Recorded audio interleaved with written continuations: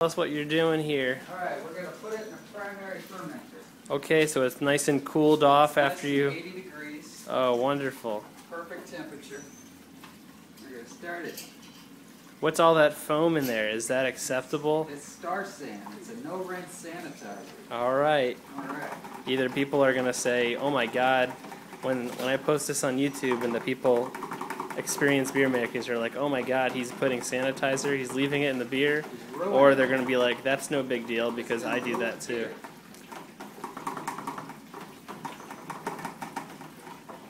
Why are you shaking it? We want to get plenty of oxygen in there, so we're aerating it. Oh, we're aerating it, just like a fine wine. That's right. The yeast love oxygen.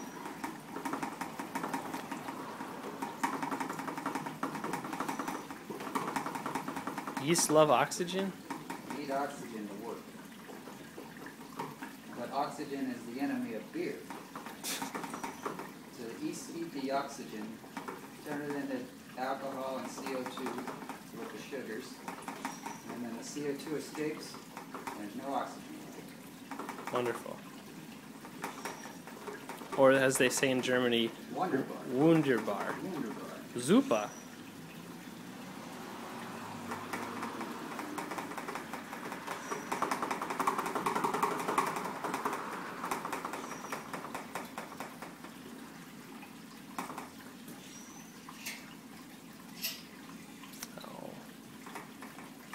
Still got so much more beer left.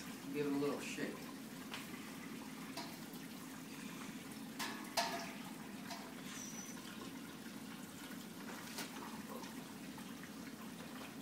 Is that just aerating it more? Yep.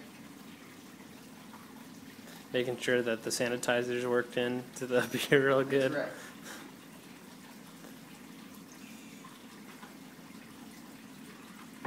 Alright. Let's continue.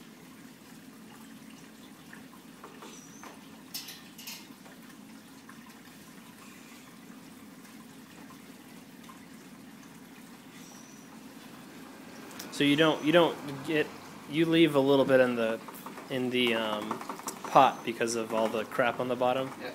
All the stuff settles to the bottom, and then you just leave it in there. You just scrape it off. Dump it out. Take a nice big spoonful. Have a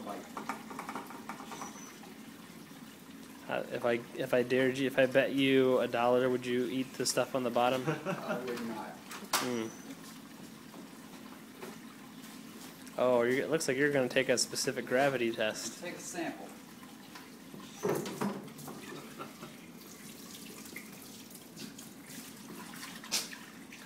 What if people could do this? Like they sell the beakers and stuff, buy it at the local science supply store, and just sell it to Beau for like twice the price. It's very popular. Because that's a graduated cylinder. I don't think it's graduated. Isn't that what they call it? I don't remember. You should ask next week. Oh yeah. Say, what's a graduated cylinder at this when we're judging the science fair, and I'll have no clue if they're right or not, but I'll just hope they. Well, we're going to be judging computer science, so well, I hope so.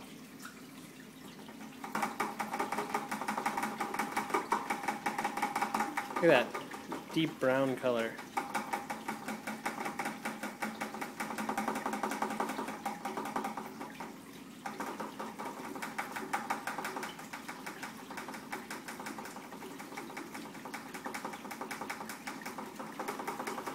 What does this look like in here? All right.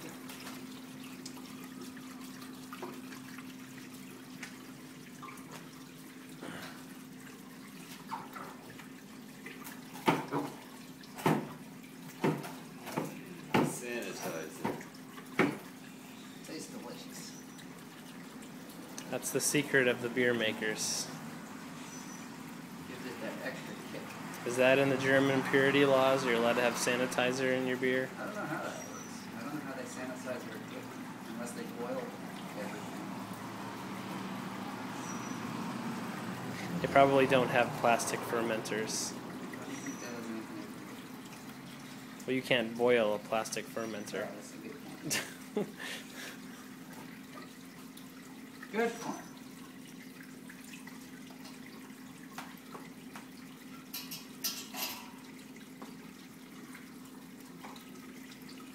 See that the heat melted part of the cloth well. I saw it smoking a little bit when we were. Here's our 5-gallon mark. Top of that. Top of that's 5 gallons. So that just came. That stickers came on there. No, I put it on. How do you know it's a 5-gallon mark? Because there was a mark on the. Okay.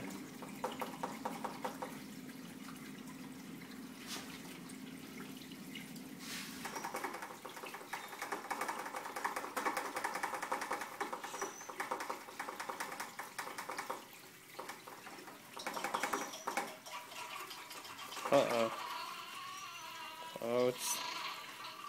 Oh, it's getting good. It's a little less than 5 gallons. I need to hold the tip.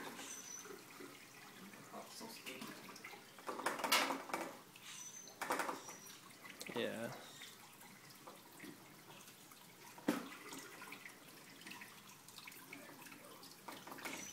Oh, look at that. Amazing physics. So is it above the sticker or below the sticker? Is your 5? Man, that is thick. There's not even yeast in there yet. Yeah, this is gonna go crazy when I put the yeast in. It's gonna. I mean the bubbling of it. Yeah, it's just gonna completely overflow. Oh, you're at the 5-gallon mark. Alright, we're good. 5 gallons. I think you got some of that gross bottom stuff inside of there, but that's okay. That's okay.